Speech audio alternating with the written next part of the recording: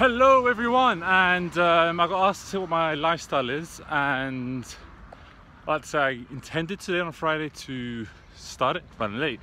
But what I didn't realise is I'm going to be running even more late today, because basically I live in Primrose Hill, which is north of Regent's Park, and I go to the Mosque in Regent's Park, which is on the east side of Regent's Park. I don't know if you can see, I'll show you in a second. Trump's taken over the park, man. I got to walk around my own park. Thanks.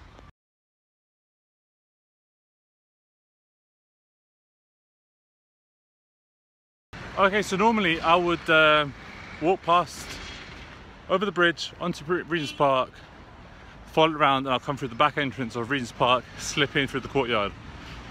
This week I have to take the main road. Just to give information, normally on a Friday I don't eat breakfast, because the idea is that I'll munch afterwards. Hold up, there's a bunch of... Hold that thought. I think Trump's coming past. Okay, so there's all these motorcycles going ahead and whistling everyone to stop moving. Like you see, like these ones. That's the fourth one, fifth one. And they are viciously whistling at people in the entering of the park. So I don't know if the park's about to be tangoed. Anyways, before I was really interrupted by those motorcycles, I don't have breakfast on a Friday. I tried to eat after Jummah. I don't know where it started, but I think after a while it just became about having that munch after the Jummah. And it seems to have just stuck as a habit now. Try not to do anything on a Friday, try not to eat after Jummah. I mean, the worst when you got to work on the Jummah and eat and pray at all the same time. I mean, to be honest, I think it's a male Muslim thing, because I don't think necessarily Muslims understand the issue about Jummah or having to take a job, and first thing you have to bring up is not any pre-done holidays or anything like that. It's just like, yeah, when you talk about Fridays, I might need extra time for lunch, or I might not be able to work a shift in the morning, or, you know, there's so many things that has to be discussed. Look, another entrance to the park shut. I'm gonna have to keep walking around. This is long. Donald, this is quite inconsiderate. Get your own place. Anyways, it's been good 2-3 minutes. Those motorbikes whistling, stopping traffic. Nothing's come through, you know. Disappointed. Thought I was gonna get a glimpse of the old orange. Anyways, I'm nearly at the mosque now, so let's sign Trump, and I'm gonna put my phone away and put it on airplane mode. Oh look, Popo. Hey.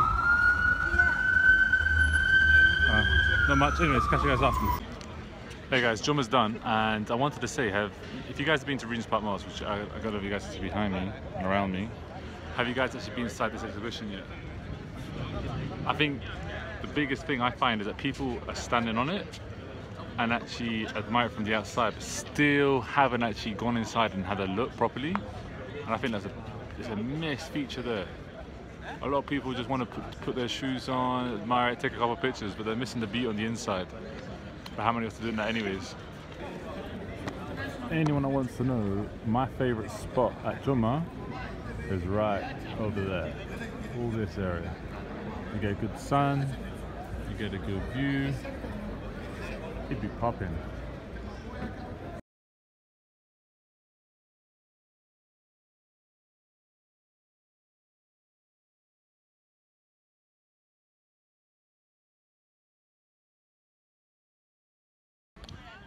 Okay, so Jummah's over, and around the back of Jummah is basically this little pond. There's the lake, you can hire out boats, you can have an ice cream.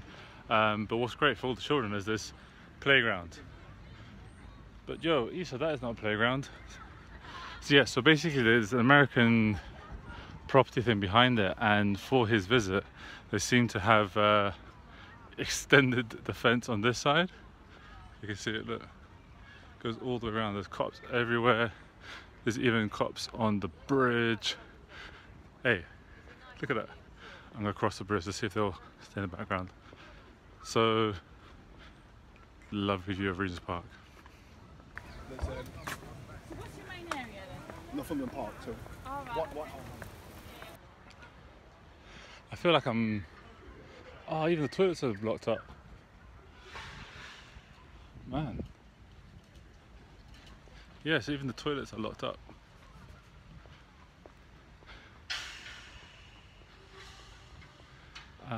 So I'm a little bit just taken away to how... Okay, I hate to say this, but not even Bush. Not even for Bush did they do this. I don't... Rah. Obama didn't do anything. There was none of this kind of hoo-ha. For Bush, there wasn't this hoo-ha. I mean,